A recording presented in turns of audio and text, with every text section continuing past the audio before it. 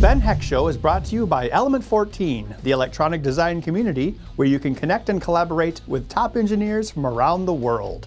Join now at element14.com. Hello and welcome back to the Ben Hex Show.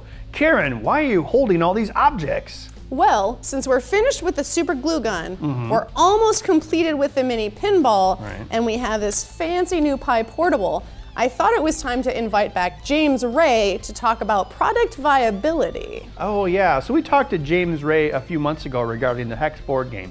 He works with Avid, which is a company that is part of Avnet, the parent company of Newark and Element 14, on bringing products to market and evaluating them for their manufacturability. So we talked to him already about the Hex game. So in today's episode, we're gonna call him up via Skype and talk about the super glue gun, the Mini Pinball, and the Pi Portable. Let's get started. Amazing hacks. Should we take it for a spin? Inspired designs. Imhotep's priests. Regrettable acting. No one seems to get it. Each week, Element 14's The Ben Hex Show brings you innovative projects using electronics, engineering, and more.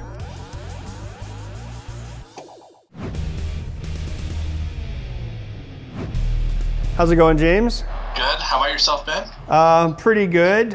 We have some projects here to show you. It's nice to see you again. Right, so the last time you were here in person, we were talking about the Hex game. So now we have a few other prototypes that we wanted to show you that weren't quite finished when you were here. Yeah, two of them we talked about, which, we talked about the Mini Pinball and the super glue gun, but we also built something else in the meantime that got a really positive reaction online. This thing right here is totally awesome. It's a Raspberry Pi and a screen and a keyboard, all driven directly with the GPIO. Yeah, there's a lot. I mean, there's a lot of hand wiring that was done.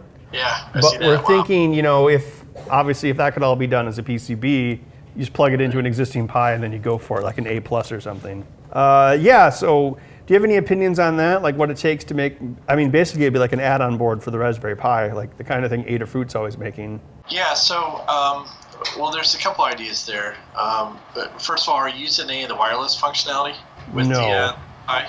No. We're using the A+ and the Zero, the regular Zero. We don't have the 0W or the Pi 3. Okay. One way that you could do it is use a compute module. Have you looked down that avenue at all? Yes, we are definitely familiar with the compute module.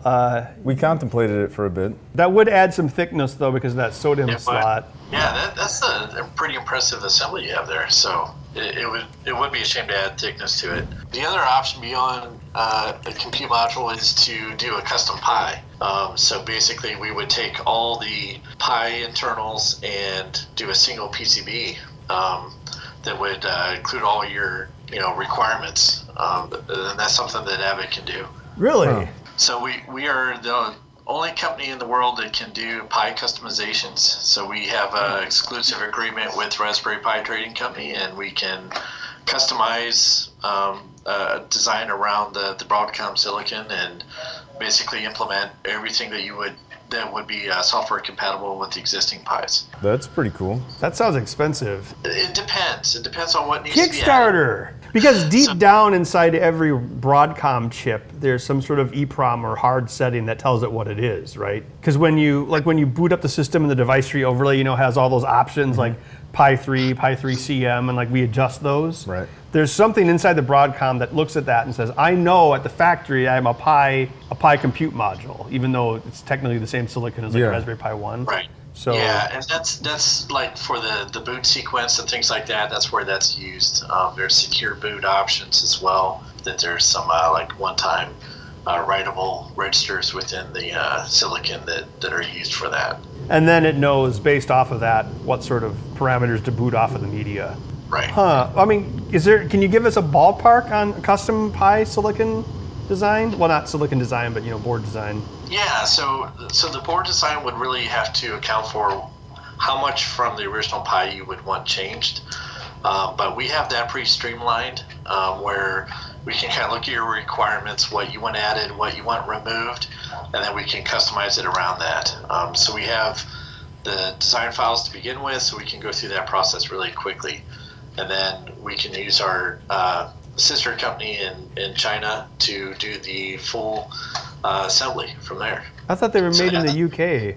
There's two fabricators or two assemblers that are used, and we are one of the two. Are we talking like $5 grand, 10 grand, 50 grand? For the NRE, for the development. What is NRE? Non-recurring engineering costs, so just like one-time costs. Okay. For like development, that you're looking, depending on how much is changing, is 5 to 15K, somewhere in there, 5 to 10 maybe. And then as far as unit cost, because it's no longer a standard Pi anymore, right, the unit cost would be higher than what you would get normally. But if you factor in all the other boards that you have around there and cabling and optimizing for the enclosure, that's where it could be cost effective. That's interesting. I was not aware this service existed. That's really cool. With regard to that service, when it comes to designing the board and everything, to what extent are the design files? Who does the designing, and how much are we involved, or how much is? Do we give you like a form factor target or what? Yes. Yep. So you would give us the PCB outline that you wanted targeted. We have access to the design files, and we have an exclusive with that, so we can't share them with the end customer, but certainly you can be part of the review process, certainly the approval process. So that's where we have to kind of segment the effort. That would be everything. Super ultra mega time. I wonder if people would buy it. I think that's what we need to figure out, Like think about something like this, like all the adapters we have, like what if it was basically like a board that had the Pi on it and you plug the standard 40-pin LCD into it and boom, it works. You don't need HDMI, you just direct drive it with the pins. Correct. And then, if it's kind of like a custom compute module, then we get all that extra I/O as well that we typically lose when we do this. We could have an additional header with all that extra I/O. Yeah. I mean, it's like 20 more pins, I want to say. Basically, I would want a Raspberry Pi 3 without Wi-Fi that boots off an SD card. Because then, if the person wants Wi-Fi, they can plug in the module, Right. That way, we wouldn't have to worry about it, right? Yeah, that would make sense. This sounds really cool. My personal thought is, I don't know. I don't think we were able to improve enough to really make it justifiable. Because the first time we built one of these, we didn't bother making a cool case or designing any of that. We just took a bunch of components and like taped them together. Like you were holding the motor and the trigger, and not a whole lot of thought was put into it. And that one, all it was about was the controlled extrusion. Whereas with this one, I was like, oh, there could be an indicator light, and there could be a light sensor in case you go to bed and leave it on. It could beep. I had all these ideas, and sadly, we got to like the end of our schedule. Everything had to be done this month, and we're like, okay, let's just get this together into a complete prototype. And I didn't get it as far as I would have liked. Well, any thoughts on the glue gun, or what's your take? I know we've already discussed it a little bit. As far as like selling it, or well, that's the thing. It's like, is it even? What is the market there? I mean, I know 3D doodler pens were really popular for a while. Yeah, I would say that's probably a tough sell. I mean, it looks like it was a really fun engineering project, though. Definitely mechanically. You probably ran into all kinds of challenges there, but that was pretty tough. That's kind of out of my comfort zone. So probably, send the glue gun off into the great beyond. Yeah, put in some kind of museum. It's a clever design, though. I mean, you got a lot of thought into it. All right, so why don't we set that aside, and then we'll talk about the last project.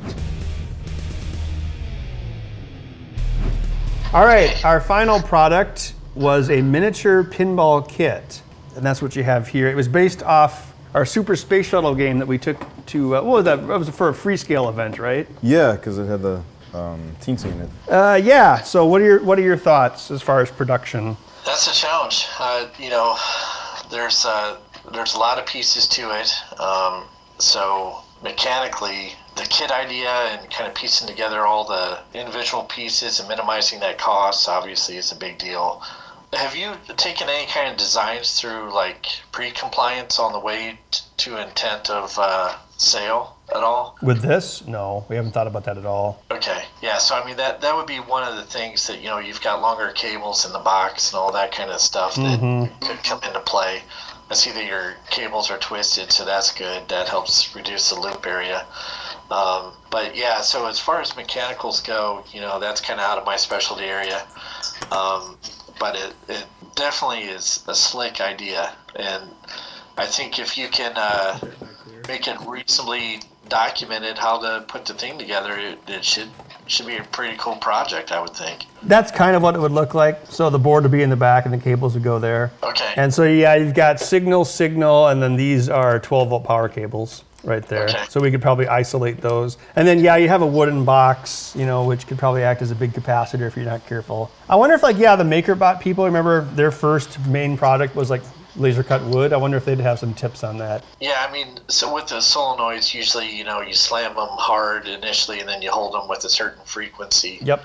So that's where you would need to be careful. Sometimes you want to put things out of phase from each other so that it doesn't reinforce that harmonic for emissions. And also you can play with the actual frequency itself, and that can help reduce the possibility of kind of reinforcing problematic harmonic. So you're saying the hold pulse would be more of a problem than actually the initial slam pulse? Yeah, usually, it's all about current for emissions. And, even though that initial pulse is where the highest current is going to be, it's a much shorter time, especially with that kind of a load that would be on that. It's that hold current is usually the more problem, since it's more prevalent as far as timing goes. Yeah, I want to say that it's, off the top of my head, 100 hertz, it's pretty slow, and they aren't out of phase. So if you're holding both, they're both being pulsed on the same phase. But I mean, they can be made to alternate quite easily. Yeah. Right. Yeah. So I mean, this is probably something where obviously the mechanical stuff isn't really that's not really you guys' wheelhouse, is it? So much. No, I mean, we have mechanical partners that do dynamic stuff like this, but we're electronic assembly people. Right. We definitely deal with cables and emissions problems and solenoids and things like that. But yeah, that's a little bit out of our specialty area. Okay, but as a product, you like it? Oh yeah, no, I think it's a great kit idea, and it's playable, it's fun, and definitely something that involves a lot of different understanding, which is kind of cool. So the mechanical side as well as the electrical side looks like it'd be pretty fun. Well, that was fun talking to James Ray about these 3 projects that we finished the prototypes for.